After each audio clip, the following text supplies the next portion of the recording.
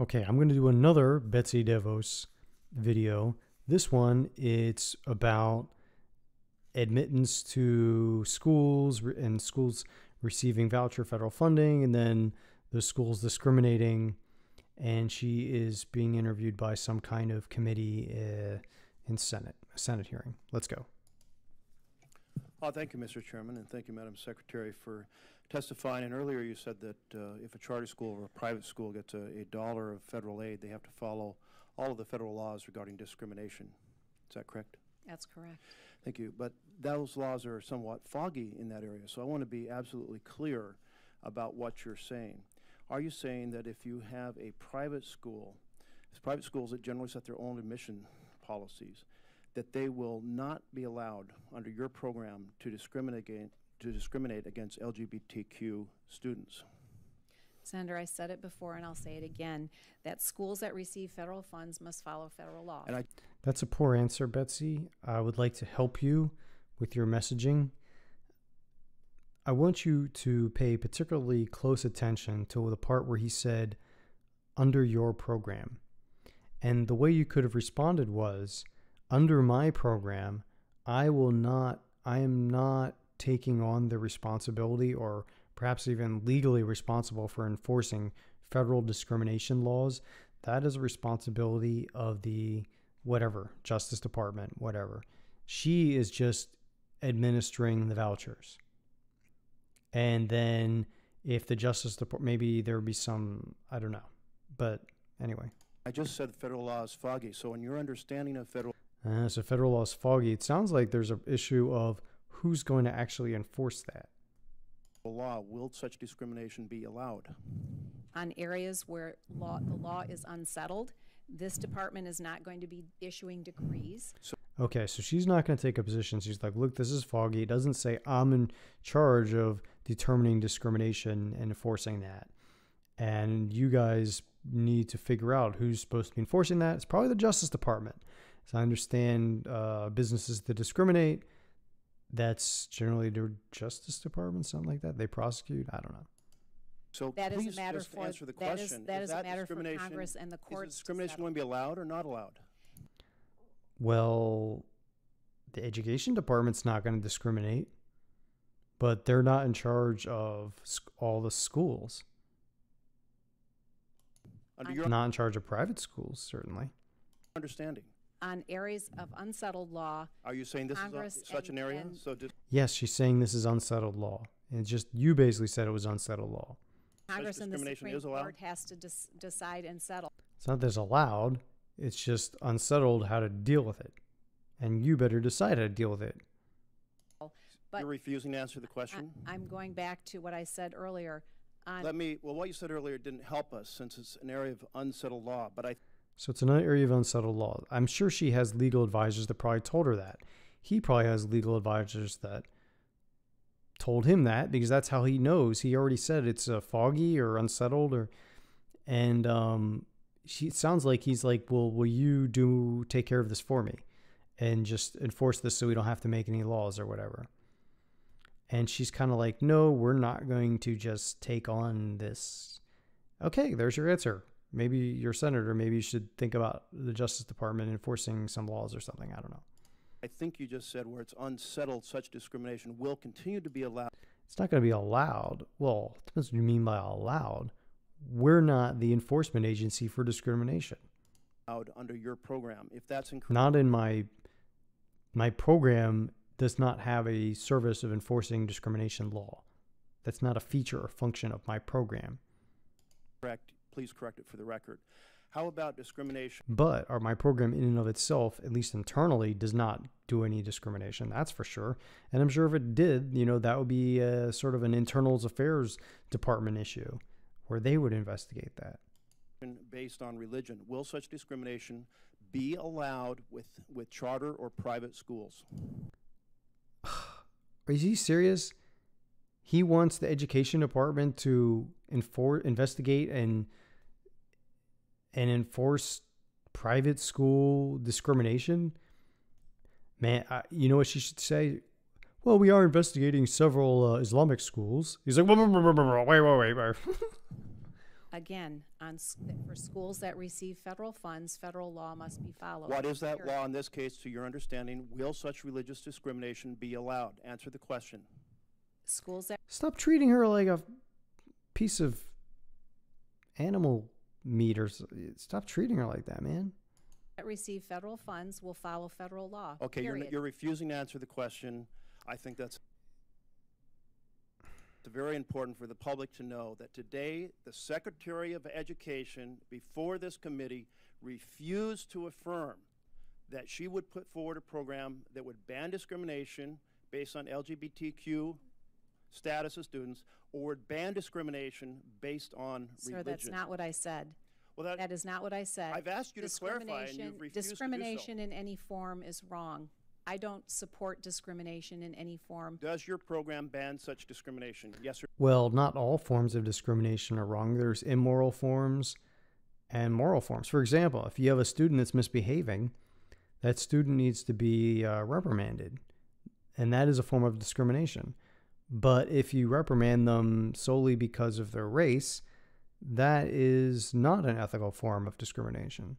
So it's important that we understand the meaning of the words we're using. yes or no? What program are you talking about? Your charter school and your private school grant program. As I said before, and let me say it again, schools Saying the that same thing receive 10 federal times funds when you're not answering the question need to does not follow help. federal law, period.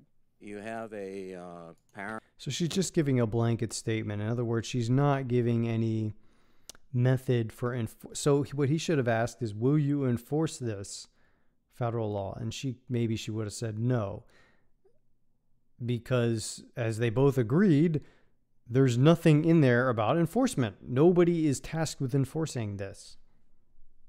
Parent that wants to go to a particular school, a for-profit school or not-for-profit school, not a public school, would that school be required to take the student? Are these schools that are receiving federal funds?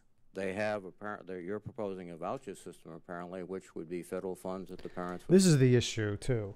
Vouchers are bad because they're bad compared to the education savings account and tax credit program, because all it does is, in a sense, you could almost think of it as a government takeover of the private schools.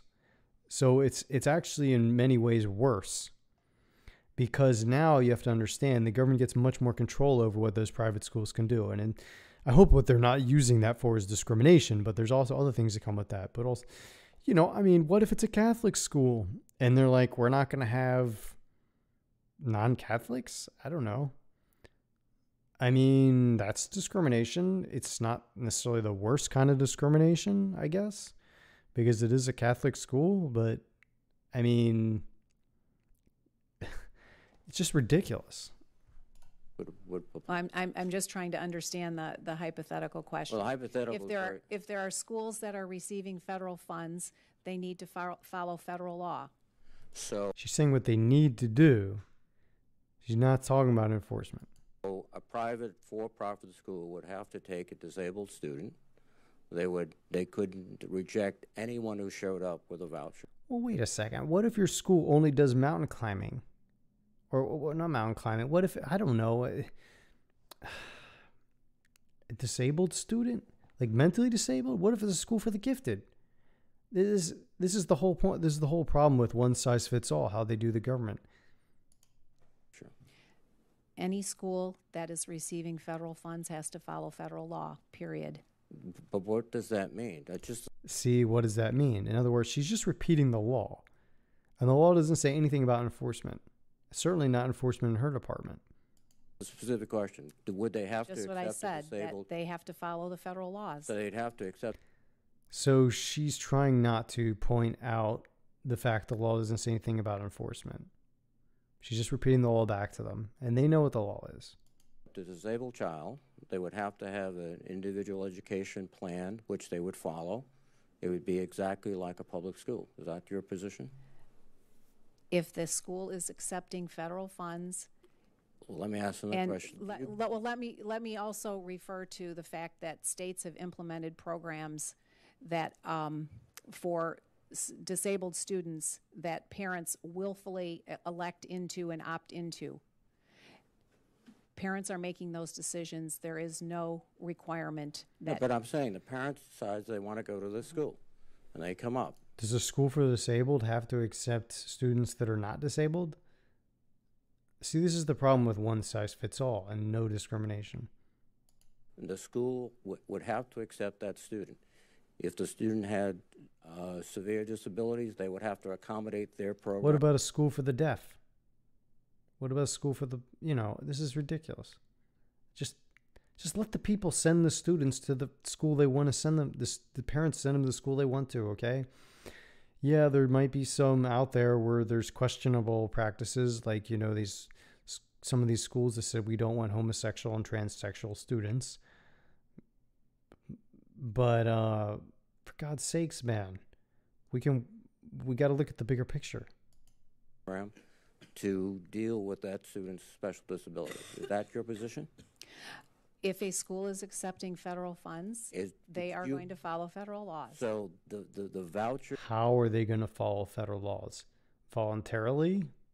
That is used to pay is you consider I will to be repeat federal. Again, if they're accepting federal funds, Now, they'll follow federal laws. Let me ask you a question. You would.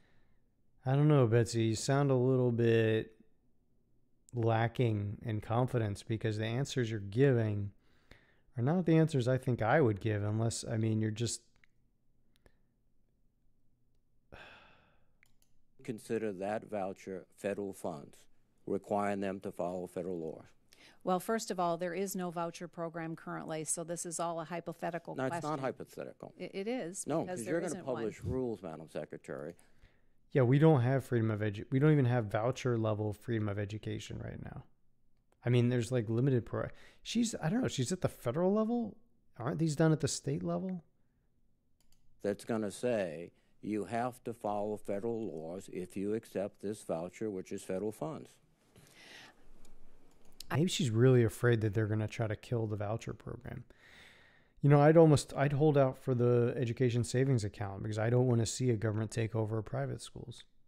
I've said before that if a school is accepting federal funds, they have to follow federal laws. So let me ask you a question. A for-profit school accepts a voucher, because that's what you're talking about, He's got to ask a more specific question. giving the parent the chance to move out of a public system into a private system. That would be considered by you the acceptance of federal funds, requiring the school to follow all the requirements that a public school would follow. Don't just repeat it again, Betsy. Please, please, please. Any school that accepts federal funds will follow federal laws, period, without discrimination. So, Oh my God. She's just repeating the same thing and repeating the law. I don't know. I guess she's just maybe she's just doing this because she's like, I know you guys are full of shit, so I'm just going to repeat the law back to you. your answer is yes. So the voucher system will trigger for-profit private schools or not-for-profit private schools to accept all students, as public schools do, to follow all the rules, particularly with regard to disabled children. That's the only. See, this is vouchers are bad. Look, private schools should not have to accept the disabled. This is, especially how are you supposed to have a specialized school or a small school or all these different schools if you have to cater to the people with special needs and disabilities? It doesn't make any sense.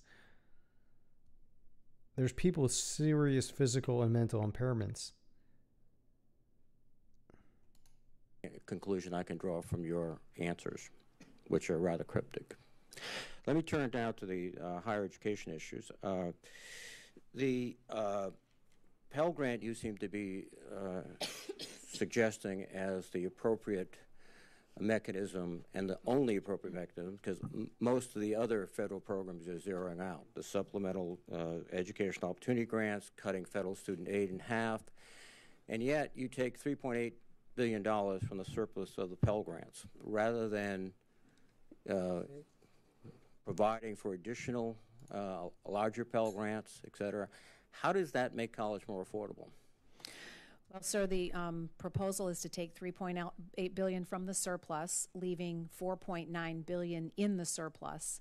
And if there's a desire to increase the Pell Okay, I don't think I want to get into any of that. There might be more good stuff, but I think that's enough for this video. Anyway, Betsy Devos, she's, I kind of like her ideas or direction in a way, but she seems, I think I could help her a lot with her messaging, her answers, and her positions, maybe some interesting stuff on education as well, as far as tax, education savings accounts and whatnot. But that's all up to law. She's an administrator, right? I mean, she can be maybe a spokesperson to some degree, but that's still it. Anyway,